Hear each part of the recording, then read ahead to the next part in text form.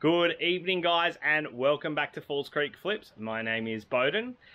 This is the channel, and tonight is What Sold Sunday. If you aren't, can I first of all ask, can you please hit that subscribe button?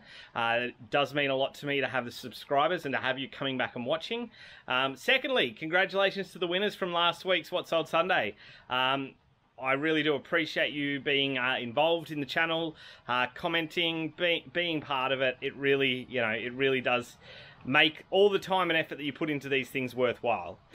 Regardless, let's talk about the week at hand. So we talked about our INAD last week. Well, Monday I got the shoes back.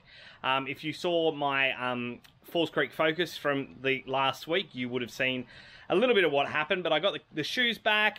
Everything took back off again. So as soon as I refunded the item, everything just took back off again. So it was crazy until Friday when everything decided to dry up again. So I was kind of expecting today to get like a Vero or something, but nothing has happened.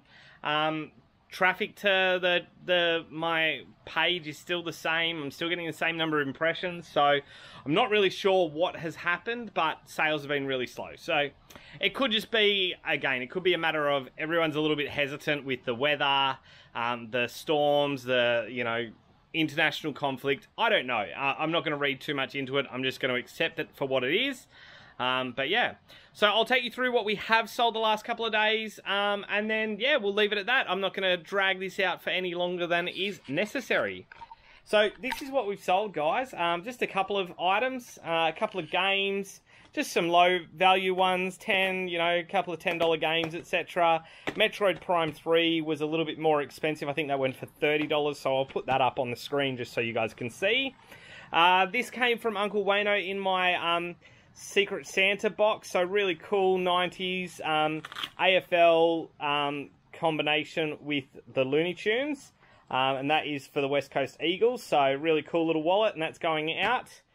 We also have this vintage 1998 France World Cup McDonald's mug, so really good nick, and we'll package that really well because I had 3 of them and I cracked one of them, so they are very volatile, very tender.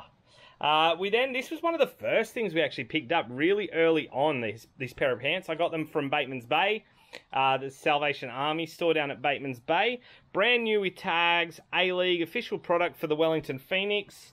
I really thought they'd sell quicker. They are a small, but it took a while and they have sold. And then I also have this little Umbro shirt going out. So nothing crazy this weekend, guys.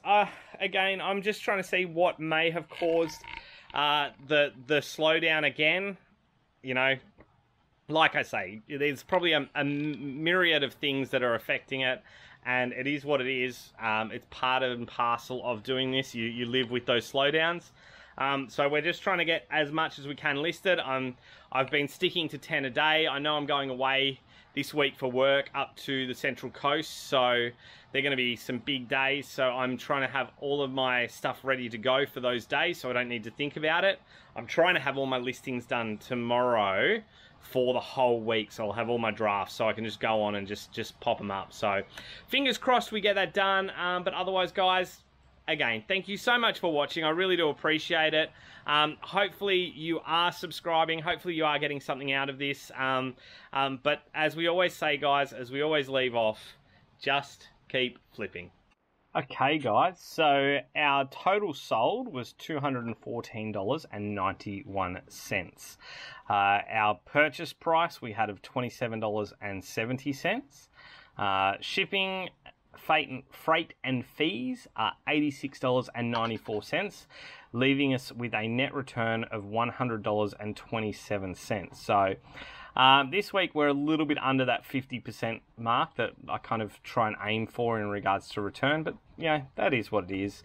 Our ASP, just so you know, was $21.49. So nothing huge, but still pretty reasonable, especially when you see that our average purchase price was $2.77. So we're still sort of sitting at that 10x in regards to the average sale to the average purchase price. So that's where we are, guys.